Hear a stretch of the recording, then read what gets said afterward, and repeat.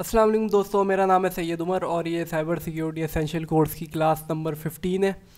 अच्छा, इसमें मैं आप लोगों को बताऊंगा वेब हैकिंग के वेबसाइट किस तरीके से हैक होती है। लेकिन एक बहुत ही इंपॉर्टेंट नेटवर्क अटैक जो कि रह गया था वो मैं आप लोगों को बता दूं, जिसे कहते हैं ब्राउज़र अटैक्स। ब्राउज़र अटैक्स में बेसिकली होता क्या है, जो आप ब्राउज़र यूज़ करते हैं वेबसाइट को सर्फ करने के लिए, यानी फायरफॉक्स और ये गूगल क्रोम, ये सब भी हैक हो सकते हैं। मतलब ब्राउज़र हैकिंग भी परफॉर्म होती है कि आपके ब्राउज़र में कोई वल्नरेबिलिटी हो, उसका फ़ायदा उठा के कोई बंदा आपका क्या कहते हैं ब्राउज़र हाईजैक कर ले और ब्राउज़र के ज़रिए से वो आपका सिस्टम भी एक्सेस कर सकता है, क्योंकि ब्राउज़र को आपके सिस्टम में रूट या एडमिन प्रिविलेज होता है। तो वो इस वजह से वो ब्राउज़र के ज़रिए से आपके सिस्टम के अंदर भी घुस सकता है। अक्सर ऐसा होता है जब आप ब्राउज़र यूज़ कर रहे होते हैं तो ऊपर एक ऑप्शन आता है कि ये प्लगइन अपने ब्राउज़र में ऐड कर लें। इसके ज़रिए से आप कोई चीज़ डाउनलोड कर सकेंगे या कोई स्पेसिफिक वेब एप्लीकेशन चला सकेंगे। तो उसमें से अक्सर वायरस होती हैं जो आप ऐड करते हैं, तो उसके ज़रिए से आपका ब्राउज़र हाईजैक हो जाता है और ब्राउज़र के ज़रिए से वो फिर आपके सिस्टम में भी घुस जाता है। तो चलिए वेब की तरफ आते हैं कि वेबसाइट किस तरीके से वर्क करती है। मैं पहले आप लोगों को ये बता दूं, तो वेबसाइट इस तरीके से वर्क करती है कि जब भी आप किसी वेबसाइट का नाम अपने ब्राउज़र में सर्च करते हैं तो आपका ब्राउज़र एक रिक्वेस्ट भेजता है सर्वर की तरफ। ठीक है, सर्वर यानी आपके जैसा आपका सीपीयू है ना, इसमें आपकी हार्ड डिस्क लगी हुई है, उसमें आपका डेटा है। इसी तरीके से कहीं दूर कहीं पे कोई हार्ड डिस्क लगी हुई है, वहाँ पे पूरी आपकी वेबसाइट सेव है, आपका डेटा सेव है, जिसे हम डेटा सेंटर भी कहते हैं। तो डेटा सेंटर्स में जो आपका डेटा सेव है वहाँ से फिर वो आपके ब्राउज़र में आता है। ठीक है, आप रिक्वेस्ट भेजते हैं, उसके ज़रिए से फिर आपके ब्राउज़र में रिप्लाई आता है और आपको एक्सेस मिलता है अपने डेटा के लिए। आप कोई भी वर्क कर रहे होते हैं, आप देखते हैं वेबसाइट पे आपकी प्रोग्रेस सेव रहती है, वो दरअसल वहीं उन्हीं के सर्वर में, उन्हीं के डेटा सेंटर में आपकी पूरी प्रोग्रेस सेव रहती है। आप जो इमेज अपलोड करते हैं, आप जो वीडियोस अपलोड करते हैं, अभी जो आप ये यूट्यूब की वीडियो देख रहे हैं, ये भी अभी यूट्यूब के डेटा सेंटर में सेव है। वहाँ से जब आपने ये वीडियो सर्च की या लिंक पे क्लिक करके यहाँ पे आए, तो ये डेटा सेंटर के ज़रिए से आप तक पहुँची ये वीडियो। ठीक है, आप एज अ क्लाइंट वर्क करते हैं, आप क्लाइंट है, आप रिक्वेस्ट भेजते हैं सर्वर को। सर्वर किसी भी ऑपरेटिंग सिस्टम पे होस्ट हो सकता है, चाहे वो विंडोज़ हो या लिनक्स हो। ठीक है, दोनों पे क्या कहते हैं सर्वर होस्ट होता है। और भी कई सारे ऑपरेटिंग सिस्टम है जिसमें सर्वर होस्ट होता है। अच्छा, जिस ज़रिए से आपकी रिक्वेस्ट जा रही है और आपके पास रिक्वेस्ट आ रही है, मतलब जिस ज़रिए से कंटेंट क्या कहते हैं ट्रैवल कर रहा है, वो उसे हम सर्वर कहते हैं।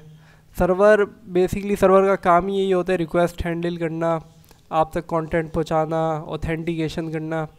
तो ये क्या कहते हैं एज आ समझे एक पाथवे काम करता है। अच्छा, दो तरह के सर्वर मोस्ट कॉमन है, 9X और अपाची। ठीक है, आपने कई सारे वेबसाइट्स पे देखा होगा ये दो सर्वर इस्तेमाल होते हैं। अगर आपको कभी किसी वेबसाइट में कोई एरर आता हुआ दिखा होगा, तो एरर जब आता है तो अक्सर वो सर्वर पॉपअप कर देता है कि ये कौन सा सर्वर इस्तेमाल कर रहा है। तो उसमें आपको ये अपाची और 9X ये दोनों में से ही कोई दिखता होगा, या फिर कभी कभार कोई और भी दिख जाता होगा। वैसे ये दो मोस्ट कॉमन है। अच्छा, हर वेबसाइट की दो तरफ कोडिंग होती है, एक फ्रंट एंड पे और एक बैक एंड पे। फ्रंट एंड पे कोडिंग से क्या कहते हैं आपके ब्राउज़र पे किस तरीके से वेब पेज दिखेगा ये डिसाइड होता है। मतलब ये आपकी एक तरीके से प्रेजेंटेशन लेयर होती है, इससे आप इंटरेक्ट करते हैं और फिर इसी के ज़रिए से आप डेटा बैक एंड पे भेजते हैं। और ये बेसिकली 3 लैंग्वेजेस इस्तेमाल करती है, HTML, CSS और जावास्क्रिप्ट। HTML का काम ये होता है कि वो आपके वेबसाइट को स्ट्रक्चर देती है, CSS आपके वेबसाइट की डिज़ाइनिंग डिसाइड करती है, और जो कोर फंक्शनैलिटी होती है आपकी वेबसाइट को जो इंटरेक्टिव बनाती है वो होता है जावास्क्रिप्ट। मतलब जावास्क्रिप्ट के ज़रिए से आप एनिमेशन भी डाल सकते हैं, बाकायदा 3D मॉडल भी चला सकते हैं अपने ब्राउज़र में, और पूरे गेम बना सकते हैं। तो इतनी डीप फंक्शनैलिटी आप फ्रंट एंड पे जावास्क्रिप्ट से डाल सकते हैं। अच्छा, इसी तरीके से जो बैक एंड होता है वो पीछे सर्वर साइड की चीज़ों को हैंडल करता है। मतलब वेबसाइट की कौन सी रिक्वेस्ट क्या कहते हैं आप तक पहुंच रही है, किस तरीके से पहुंच रही है। आप जो आईडी पासवर्ड लिखते हैं वो आपके बैक एंड पे जाके स्टोर होता है, वो फ्रंट एंड पे स्टोर नहीं होता। फ्रंट एंड से बस आप रिक्वेस्ट भेजते हैं, वो भी इंटरेक्ट करता है बैक एंड से। और जितनी सिक्योरिटी रिलेटेड चीज़ें, जितनी क्या कहते हैं सेंसिटिव चीज़ें, वो अक्सर बैक एंड पे ही हैंडल होती हैं। शायद आपने सुना हो वेब डिज़ाइनर का लफ्ज़। तो जब भी कोई वेब डिज़ाइनर का लफ्ज़ इस्तेमाल करे तो समझ जाए वो एक फ़्रंट एंड डेवलपर की बात कर रहे हैं, जो वेबसाइट का फ्रंट एंड डिज़ाइन करता है पूरा। और अगर कोई कहे वेब डेवलपर तो समझे वो बैक एंड की बात कर रहे हैं, मतलब वेबसाइट की जो पीछे की फंक्शनैलिटी है उसकी बात कर रहे हैं, मतलब सर्वर से किस तरीके से वेबसाइट होस्ट होगी। तो कुछ लोग होते हैं full stack developer, full stack web developer, उन्हें बेसिकली फ्रंट एंड भी आता है और बैक एंड भी आता है। तो ऐसे बहुत कम लोग होते हैं और बड़े टैलेंटेड होते हैं। अच्छा, मैं आपको वेबसाइट की थोड़ी सी यूआरएल समझाऊंगा। वेबसाइट की यूआरएल आपने देखी होगी, आपको कुछ इस तरीके से दिखती होगी। तो इसमें से मैं आपको बताऊंगा कि क्या चीज़ क्या होती है। तो सबसे पहले आप देखते हैं HTTPS। HTTPS या HTTP या FTP कुछ भी हो, ये प्रोटोकॉल होती है, सही है, कि कौन से प्रोटोकॉल पे ये वेबसाइट चल रही है। उसके बाद आता है डोमेन। वैसे तो ये HTTP पोर्ट के बाद आगे कोई IP लिखी हुई आनी चाहिए थी 192.168, लेकिन वो IP नहीं लिखी हुई आ रही, उसकी जगह डोमेन नेम लिखा हुआ आ रहा है। उसकी वजह क्या है कि डोमेन ने जगह ले ली IP एड्रेस की।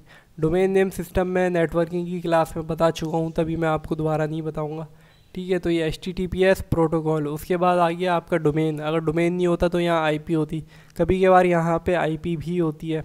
अच्छा, इसके बाद आ गया आपका फाइल पाथ। फाइल पाथ यानी आप वेबसाइट के आगे जो स्लैश डाल के जो भी लिखेंगे वो फाइल आप एक्सेस कर रहे हैं वेबसाइट के अंदर।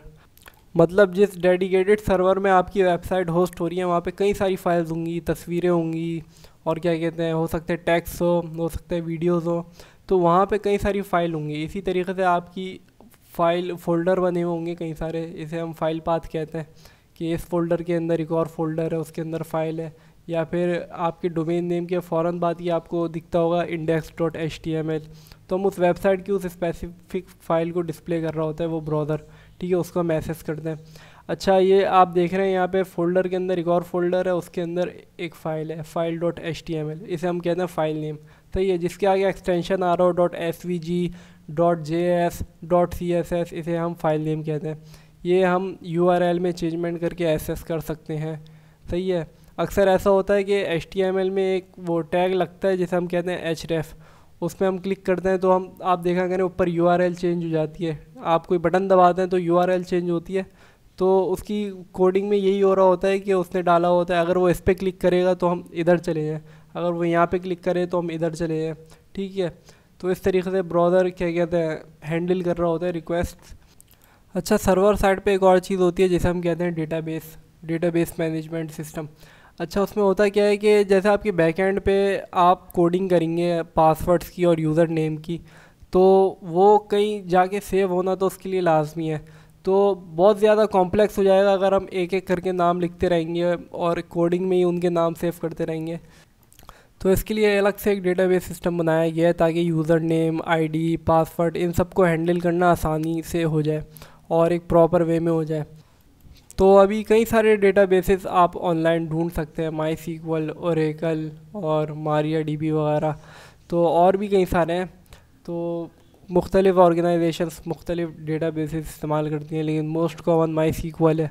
तो मुझे उम्मीद है कि आपको कुछ बेसिक समझ में आ गई होंगी। अब आते हैं वेब हैकिंग की तरफ। अच्छा, इससे पहले मैं आपको अटैक्स बताऊं, मैं आपको सबसे पहले ये बताना चाहता हूं कि पहले ज़माने में इतनी इंटरेक्टिव बैकएंड्स नहीं होते थे, मतलब वह जो वेबसाइट होती थी उसमें इतनी डीप फंक्शनैलिटी नहीं होती थी, सिंपल ब्लॉगिंग साइट्स होती थी। लेकिन अगर आप अब देखें तो आप देखेंगे कि वेबसाइट्स बहुत ज़्यादा कॉम्प्लेक्स हो गई हैं, पूरे पूरे गेम चल रहे होते हैं वेबसाइट पे, बैंक्स की पेमेंट हो रही होती है, लोग चीज़ें ख़रीद रहे होते हैं, और आपने देखा होगा कि एक पूरी सोशल कम्युनिटी बन गई, लोग तस्वीरें डाल रहे हैं, फुल लोगों में इंटरेक्शन हो रही है। तो इतनी डीप फंक्शनैलिटी के लिए बहुत ज़्यादा डीप कोडिंग होगी, जिस वजह से बहुत सारी वल्नरेबिलिटीज़ इसमें एग्जिस्ट कर सकती हैं। अब आप देखेंगे कितने सेंसिटिव लोग भी अब वेबसाइट्स पे अवेलेबल हैं। आप देखेंगे पॉलिटिकल ऑर्गेनाइजेशंस चल रही होती हैं, बिजनेसेस चल रहे होते हैं, गवर्नमेंट की वेबसाइट्स हैं। तो ये बहुत ही अहम शोबा है, मतलब इसमें हम किसी भी किस्म का अटैक बर्दाश्त नहीं कर सकते, इसका इम्पैक्ट काफ़ी भारी होता है इन लोगों पे। अगर हम पिछले 10 साल से देखें तो कई सारी हाई प्रोफाइल बहुत ही बड़ी ऑर्गेनाइजेशंस वेब हैकिंग का शिकार हुई हैं। तो आते हैं अटैक्स की तरफ। तो अटैक्स में मैं वो 2 अटैक पहले डिस्कस कर दूं जो मैं आप लोगों को पहले ही बता चुका हूँ, एक DDoS अटैक और एक MITM अटैक। तो डिडोस अटैक में आप लोगों को बता चुका हूँ कि क्या होता है। आप भर के किसी वेबसाइट पे रिक्वेस्ट भेजते हैं जिस वजह से उसकी वेबसाइट का बैंडविड्थ पूरा कंज्यूम हो जाता है और वो अवेलेबल नहीं रहती, मतलब वो बंद हो जाती है। यह अटैक पेपैल पे भी परफॉर्म हो चुका है और कई सारी और भी वेबसाइट्स पे परफॉर्म हो चुका है। तो इससे होता क्या है कि वेबसाइट अपने कस्टमर के लिए अवेलेबल नहीं होती और प्रोडक्टिविटी में और बिजनेस में काफ़ी फ़र्क पड़ता है इससे। और MITM अटैक में क्या होता है कि एक बंदा आपके ट्रैफिक के बीच में बैठा हुआ होता है और वो आपकी सारी रिक्वेस्ट इंटरसेप्ट कर रहा होता है, यानी पकड़ रहा होता है, पढ़ रहा होता है। तो आप ID पासवर्ड जब वेब के ज़रिए से भेजते हैं तो जो बीच पे बंदा बैठा हुआ है, जो आपका बीच से बैठ के कनेक्शन सुन रहा है, वो आपका ID पासवर्ड कैप्चर कर सकता है। तो वेबसाइट्स में ये MITM अटैक परफॉर्म होता है। एक और चीज़ जिसका आपको अंदाज़ा हुआ होगा कि वेबसाइट का जो आर्किटेक्चर है, जो स्ट्रक्चर है, वो बहुत ही ज़्यादा कॉम्प्लेक्स है और बहुत ही ज़्यादा बड़ा है। तो इसमें वल्नरेबिलिटीज़ कहाँ कहाँ एग्जिस्ट कर सकती हैं। तो वल्नरेबिलिटी आपकी क्लाइंट साइड पे भी एग्जिस्ट कर सकती है, आपके जावा स्क्रिप्ट वगैरह में। और वल्नरेबिलिटी आपके क्या कहते हैं सर्वर साइड पे भी एग्जिस्ट कर सकती हैं। आपके सर्वर में जैसे अपाची सर्वर है, इसमें वल्नरेबिलिटी एग्जिस्ट कर सकती है। और जो ऑपरेटिंग सिस्टम है जिधर से वेबसाइट होस्ट हो रही है, जैसे लिनक्स या विंडोज़, इसमें वल्नरेबिलिटी एग्जिस्ट कर सकती है। आपके डेटाबेस मैनेजमेंट सिस्टम में यानी MySQL में, और बैकएंड की जो प्रोग्रामिंग आप यूज़ कर रहे हैं PHP या रूबी या पर्ल जो भी, उसमें वल्नरेबिलिटी एग्जिस्ट कर सकती है। या फिर पाइथन में इसमें वल्नरेबिलिटीज़ एग्जिस्ट कर सकती हैं। तो क्लाइंट साइड में वल्नरेबिलिटी एग्जिस्ट करती है, क्लाइंट साइड, सर्वर और ऑपरेटिंग सिस्टम, डेटाबेस, हर जगह वल्नरेबिलिटीज़ एग्जिस्ट कर सकती हैं।